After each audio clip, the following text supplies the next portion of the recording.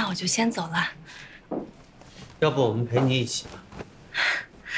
不用了，你们放心吧，没有什么是过不去的。你们慢慢吃。走了。喜欣。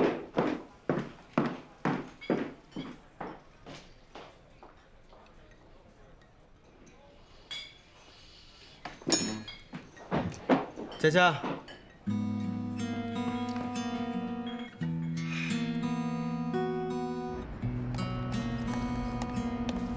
齐星，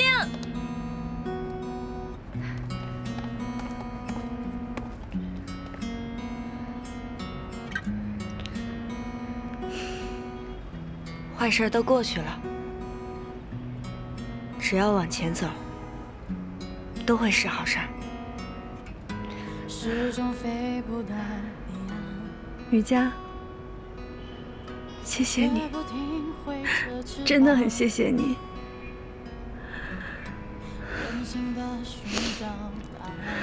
虽然有很多遗憾，但是我真的很高兴能在这里认识你。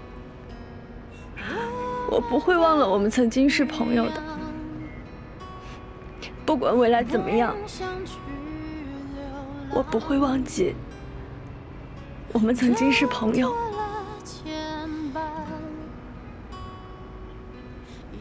曾经是。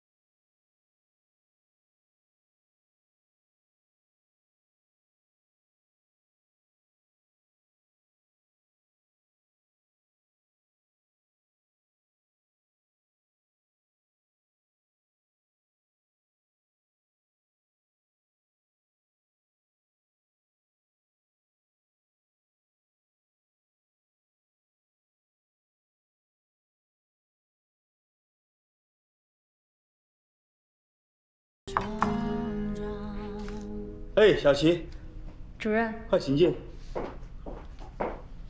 小齐啊，副院长在下班之前交代过我，让我把这2封信啊交给你。谢谢主任。请问副院长他还说了什么吗？别的没说什么了。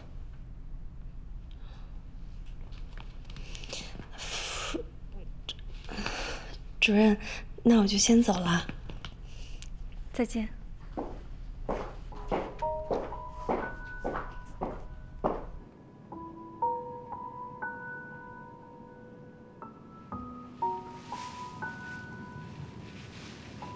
谢谢啊，小子。谢我什么？谢谢你今天带我去吃饭。谢谢你一直拉着我。 不让我去院办揭发气息，真去了的话，我觉得我会后悔一辈子。行了，别想了，啊。想也没有，已经成定局了。 你师兄弟那么多，想办法帮忙齐心，好好安置他一下。恐怕没有办法了。如果真的是被开除的话，没有医院愿意再接受他。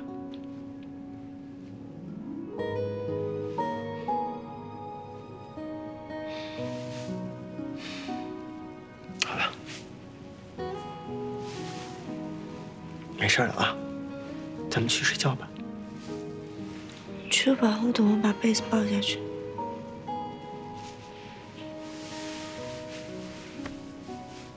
老婆，都好几天没回家了，想跟你一起睡。我说不行就是不行。佳佳，没把我爸哄好之前，休想跟我一块睡。好，好，好。那这样吧，我睡沙发，你去睡床，这样你会舒服一些。挺会演啊。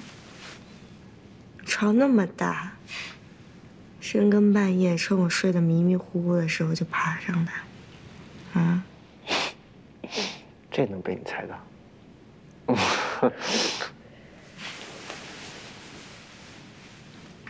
今天一过，还有一天，如果你再想不出办法来，我们俩就离婚。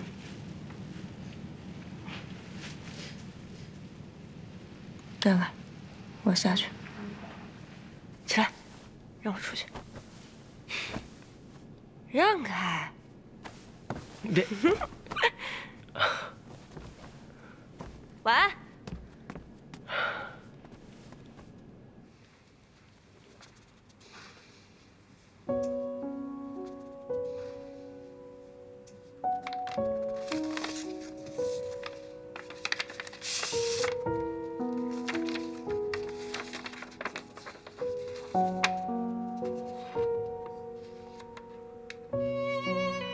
谢谢你敞开心扉，说了那么多心里话。我才知道，很多的不公平都是我们造成的。在这里，我要跟你说声对不起。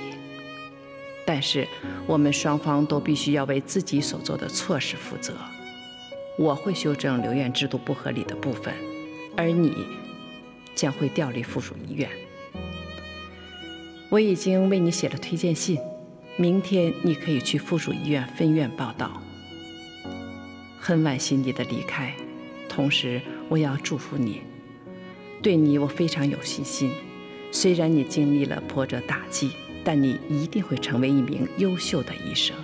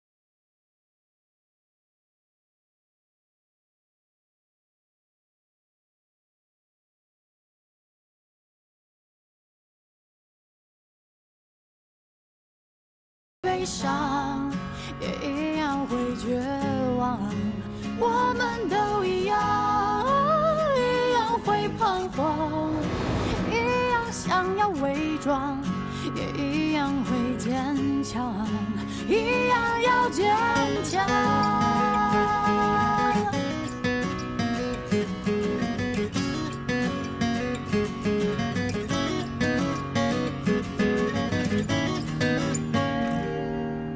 我们曾对命运咆哮，对昨天失望，怀疑过要去的地方。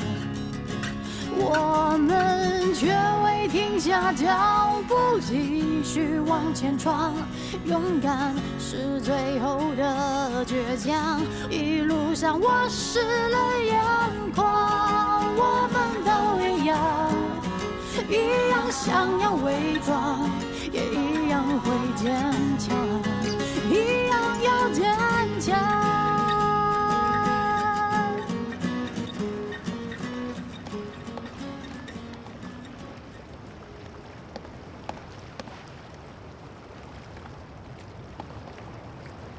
阿姨，哎，我还以为碰上你们呢。怎么了？你找我有事儿啊？阿姨，这次无论如何，您一定得帮帮我。又怎么了？佳佳，她说要跟我离婚。离婚呐？我说你们这些小孩是怎么了啊？小孩子过家家呀，真拿结婚当儿戏呢啊？哦，你们想结婚了，背着我们就偷偷去把证一领；想离婚了，就拍拍脑门离婚呀。阿姨，您别这么说，这事儿都怪我。佳佳她也是被她爸那天那个反应给吓坏了，急着求得她爸的原谅。求得原谅是这个做法吗？啊？都说你们90后小孩活得洒脱自我，你们想干什么就干什么。是，你们是洒脱了，是想干嘛就干嘛了。可是你们开心了吗？啊，有本事你们抛开我们这些老的不管，你们结100次离100次跟我们没关系，你们做得到吗？你们做不到。说到最后，你们就是自私，不负责任。好，阿姨，知道错了，您别生气了吧？按说，这个话我不应该说你，我也说不着佳佳，毕竟我不是她的亲妈。可是你知道吗？我嫁给老唐这么多年了，我头一次看他这么伤心。你们做晚辈的，真的不应该合起伙来，一而再再而三的这样骗他。你们不该这么做，知道吗？是阿姨，千错万错都在于我。但是，如果佳佳她真的跟我离婚，那这就是错上加错呀！咱们不能这么做。我愿意弥补自己的错误，也愿意弥补对叔叔造成的伤害。您就帮我想想办法吧。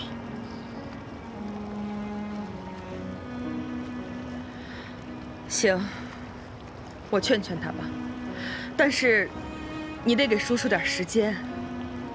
我是愿意等，但是佳佳她等不了，她特别的着急。我只能说，我尽力吧。你也知道你叔的脾气。倔劲儿上来了，8头牛都拉不回来。阿姨，那这次就拜托你了。行，我尽力啊。谢谢了，阿姨。没事。您慢走啊。哎。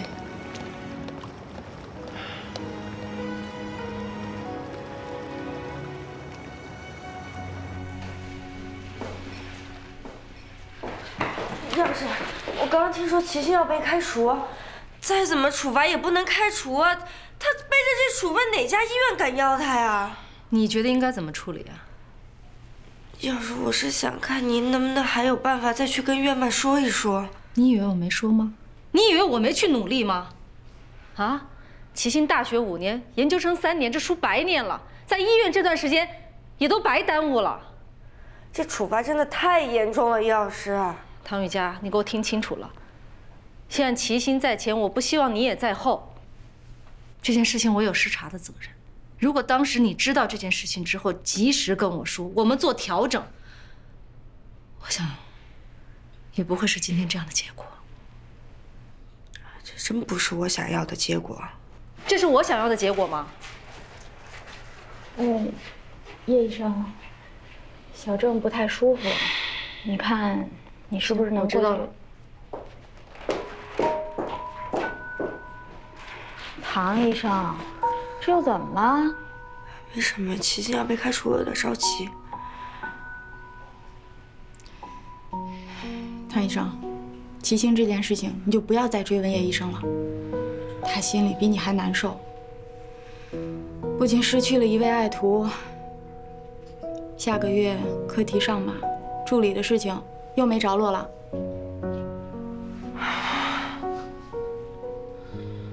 行了，别难受了。齐星没有被开除，副院长把他调到分院去了。真的？当然是真的了。不过这件事情不要声张，毕竟不是一件光彩的事情。副院长不希望太多人知道。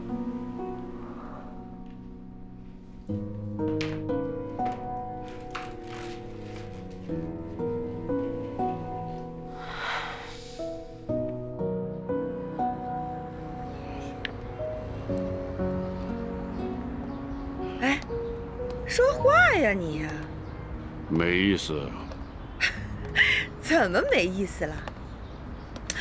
哎呀，做人呢，最重要的是开心啊，是不是啊？你想想高兴的事儿，今年是咱俩结婚16周年，怎么庆祝啊？高兴不起来啊。我知道，这次你是真的伤心了，可是2个孩子已经承认错误了，不是？哎，今天早上申赫过来，我又把他给骂了一顿。他还有胆来啊？2个孩子既然情投意合，你就别为难他们了。我怎么为难他们了啊？我态度已经很明确了，3不主义，不阻挠，不参与，不表态。他们都结了婚了，你还想让我怎么样啊？你能不能别赌这口气了啊？啊，你非得让他俩离婚你才开心是不是？怎么，又跟你说离婚呢？啊，小申说了，你要是再不接纳他们，佳佳就真逼他离婚呢。你呀，真是吃了100个豆都不知道豆腥啊！这你也信啊？他们骗我们多少次了啊？一会儿说开家具店的，一会儿又说怀孕了，现在跟你说离婚，离吧离吧，让他们离去吧。他喜欢离就离，喜欢结就结，不关我的事。哎，这次他俩说的不像是假的。我已经表明态度了啊，他们喜欢离就离，以后别再跟我提这件事。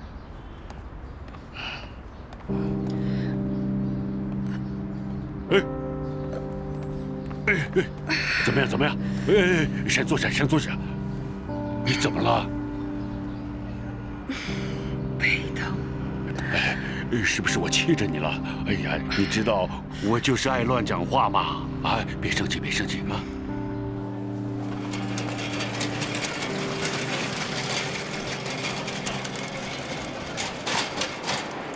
唐医生，吃饭了吗？没有。一起去吃呗。不吃。谁又惹你生气了？你呀，别跟着我。我什么时候又惹你生气了？你找阿姨干嘛呀？你让我去跟你爸调解，但是现在咱们不管说什么做什么，你爸都会觉得很反感。我不找阿姨，我找谁去？你做不到的事儿，凭什么让阿姨帮你做啊？阿姨有这个责任和义务吗？要是他们俩因为我们俩事儿吵架，伤了感情，我宁可跟你离婚。哎，离！你现在就知道离婚。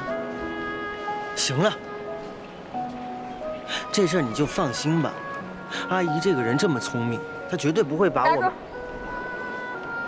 我都说了，我们俩的事儿自己解决，你别让阿姨给背黑锅。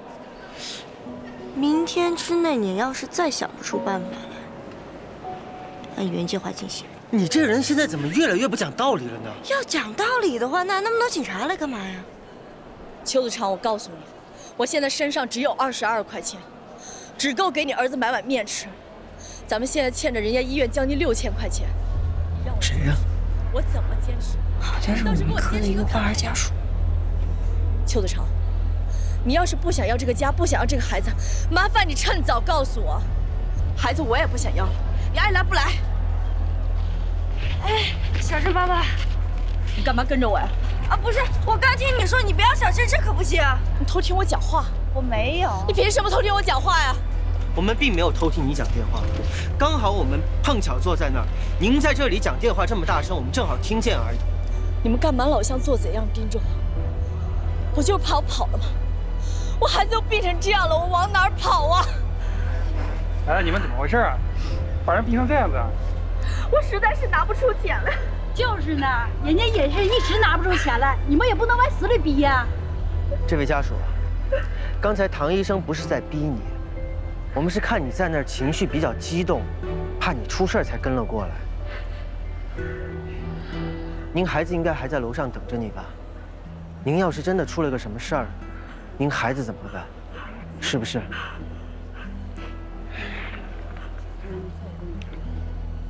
来来来，大家别看了啊！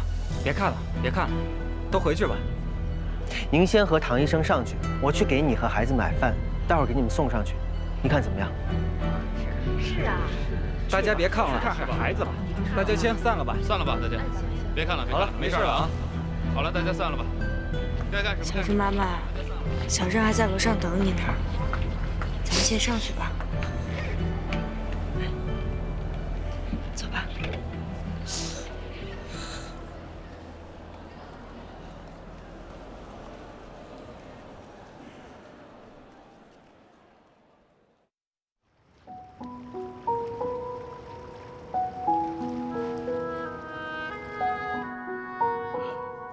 哎，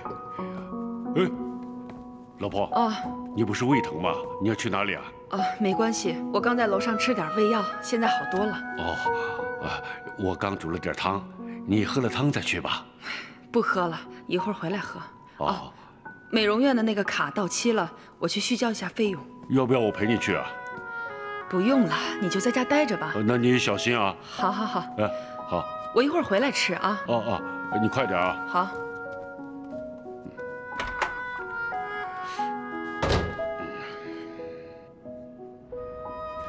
华姨，哎，佳佳，你怎么来了？华姨有事儿要跟你说。早晨呀，申赫来找过我。嗨，我知道他跟我说了，我也跟他说，不能把我们俩的责任往您身上推。这可不是什么推责任的问题，佳佳呀，你不应该这样逼申赫，更不应该拿婚姻来要挟他。我得痛改前非，洗心革面呀！你这可不叫洗心革面，你这叫瞎胡闹。哎呀，那怎么办呀？我总得做点什么吧，不能把我爸给晾那儿。你爸那边呢？你总得给他点时间吧。等他缓过来这口气儿，你俩再慢慢的找他聊。以后啊，不管做什么事儿都得开诚布公，知道吗？父女之间能有多大的仇啊？能行吗？怎么就不行啊？你爸呀，最疼的人就是你了。哎，好吧，好吧，好吧。佳佳，听华一句话，你都是结了婚的人了，以后啊，不能想起一出是一出了，跟个孩子一样。知道了，华姨。好了好了，我上班去了啊，去忙吧。拜拜，华姨。好。这父女俩呀，犯起浑来，真是一模一样。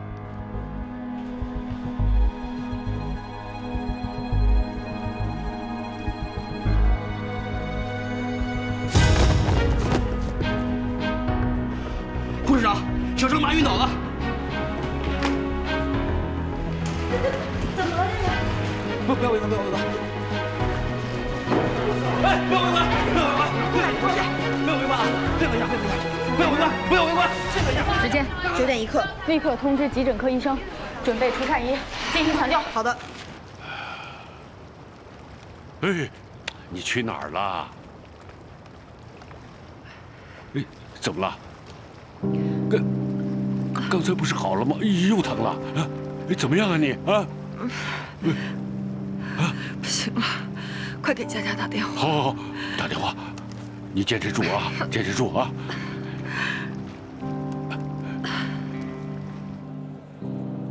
老婆，你感觉怎么样啊？你倒想想办法。啊，医生就来了。你快去找医生啊！好，你安心一点。你等一下，我去。护士，这位家属，我们的医生都在抢救病人，腾不出人手，您稍等一下啊！快一点啊！好。老唐，来了！老婆，怎么了？老婆，医生啊，救命啊！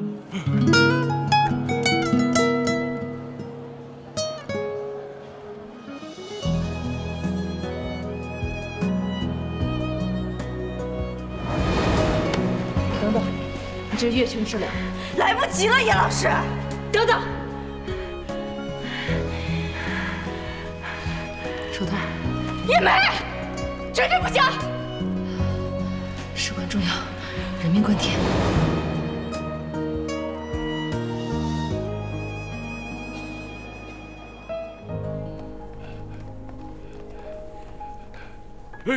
医生，好了，见到你们真好。没病房，我老婆怎么休息啊？病房真的很紧张，我也没办法。哎呀，我们不是外人，我女儿在这里做医生的，她叫唐雨佳。您就别为难我了，就是亲妈来了，我也没办法。我女婿也是这里的医生，他叫申赫。真的很抱歉。申赫。医生，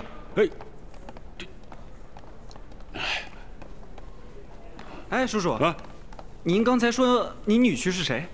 申赫。申师兄啊，他都结婚了，我怎么没听说过？你不相信，你打电话问他，你就说他的岳母在这里住院啊。哦，我知道了。哦，对了，阿姨住院的事儿您还没跟她说吧？没有，我怕打扰她嘛。病房的问题可以解决了吗？我试试吧，别跟别人说啊。知道。哎呀，好了。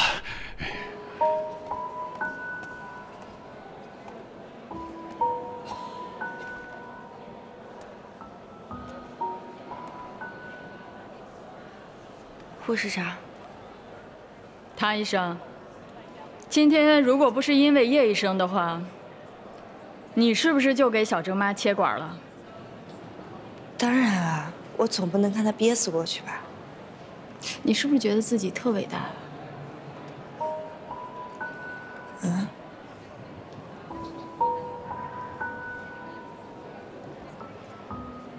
护士长，我是不是有什么做错了？我只是一个护士，你才是医生，我没有资格评判你的对错。护士长，今天救了小珍妈妈，大家都应该挺开心的。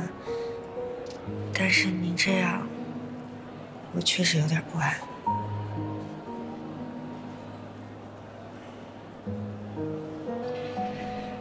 想听实话吗？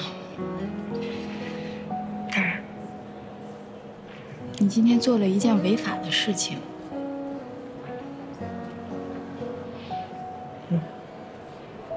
我明白，我是个住院医，没有资格给患者进行治疗，更别说手术了。但是护士长，我想说，法律跟人命哪个更重要？我做不到见死不救，我是一名医生。想听一个真实的故事吗？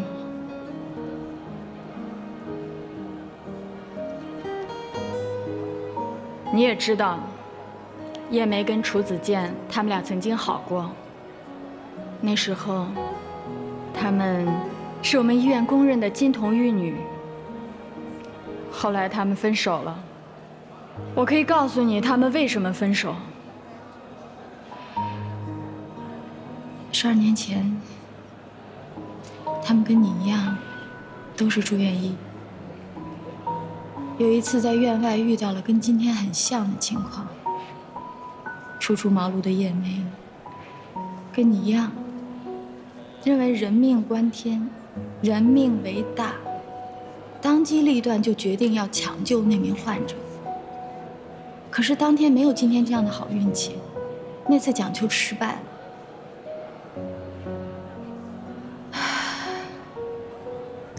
死者家属以违法行医为名，控告了叶梅和楚子健。可叶梅她坚持认为，临危时刻，人命关天，人命为大，自己没有做错。可是楚医生很快就认识到了自己的错误，于是院里给了叶梅更重的处分。如果没有钟副院长的话，叶梅她连医生都做不了了。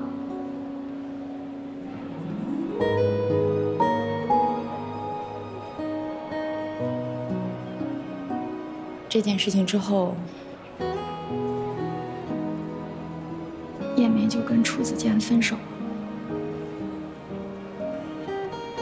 她认为楚子健背叛了行医的准则。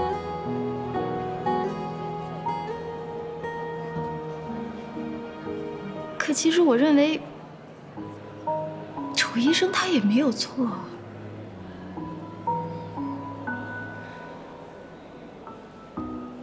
可是我们今天成功了。哼，那是你运气好。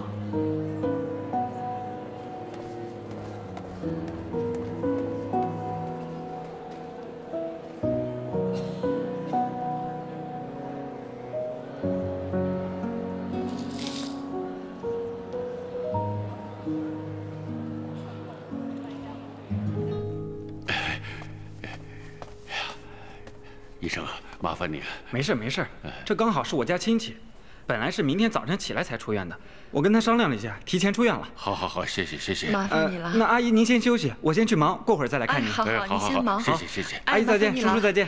哎，没事了没事了，你不用担心。不用担心了啊。医生说你已经脱离危险了，应该给你做一些检查。这个佳佳呀，打几遍电话都不通，真讨厌。孩子肯定忙着呢。这次总算申赫还有点用了。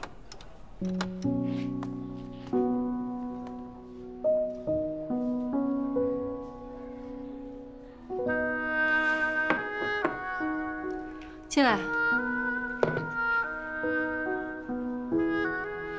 哎，患者家属来了吗？哦，还没有。小胖已经去通知了。那你不在病房待着，跑这儿来干嘛？李老师，我今天是不是给你添麻烦了？你是不是听谁说什么了呀？没有。我们是不是约全治疗了？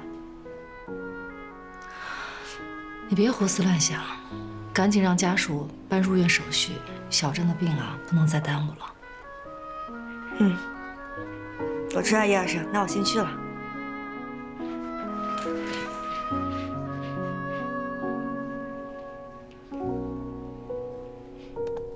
师兄，他们在这儿呢。阿姨，叔叔，阿姨。爸。爸。那个师兄，那你们先聊，我先出去了。哦，那你先去吧。好。爸。阿姨她究竟是怎么回事？哎呀，阿姨胃痛，痛得晕了，佳佳电话怎么都打不通啊！我是叫救护车送来的。阿姨的主治医生是谁？周医生。周医生。行，阿姨，那您先休息，我去找一下周医生。我先去了。好。爸，还可以啊。喂，你好，你好。喂，喂，喂，小是不是？干什么的？脚听诊器。喂。哦。什么？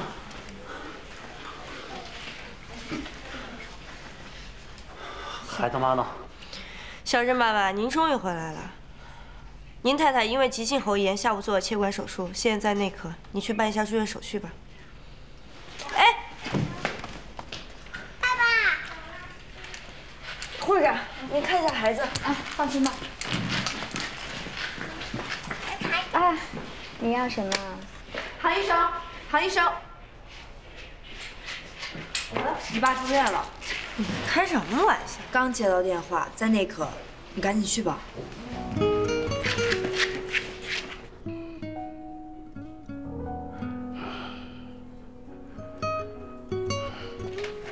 老爸，怎么了？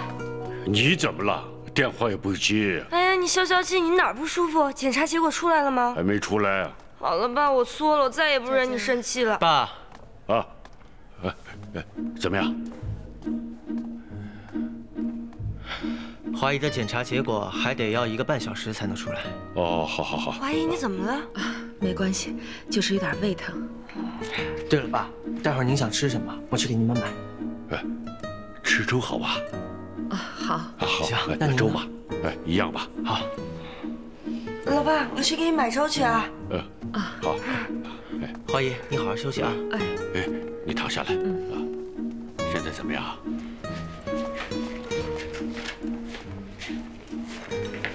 啥事儿？什么情况？我刚在里面不都说了吗？华姨的检查结果报告1个半小时之后才能出来。别装傻，我说的不是这事儿。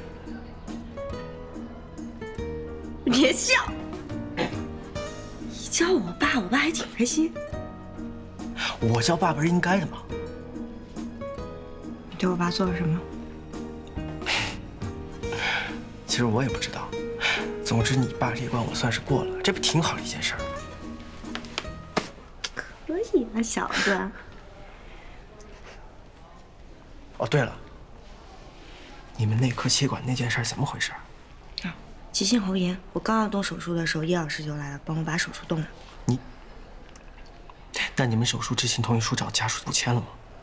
还没有。走。你现在去办一下住院手续吧。现在就办？是的。好。沈医生，不好意思。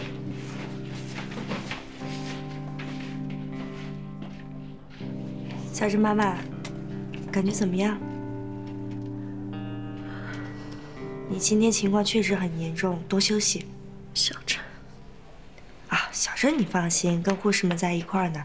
等他吊完水，我就把他给你送过来。谢谢。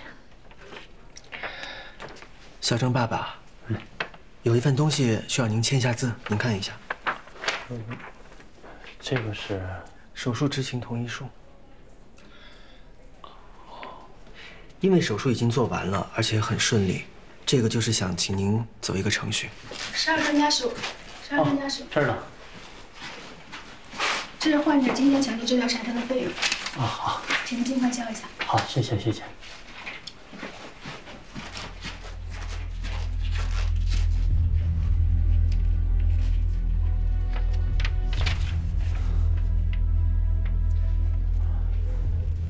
小郑爸爸，你有什么异议吗？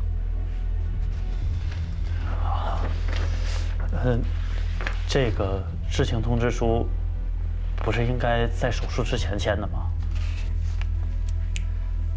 按照正常程序来讲，是这样没错。但是因为您太太当时的情况比较紧急，所以……那这样的话，那这个我签不了。为什么？因为当时我并没在场，而且我老婆身体一直都挺健康的。你们现在说危机，我不相信。小郑爸爸，您不能这么说话吧？不能因为你不在场就否认我们的抢救工作吧？您太太当时躺在地上，如果我们不给她切管，很容易窒息死亡的。那你们现在切都切了，肯定是你们怎么说怎么是了。反正我没看见，你们总不能说自己切错了，承认错误吧？小陈爸爸，您不能这么说话吧？你这完全就是。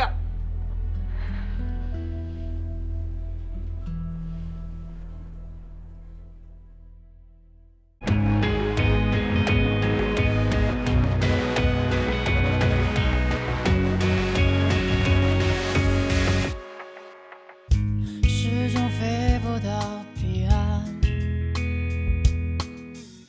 却不停挥着翅膀，任性的寻找答案，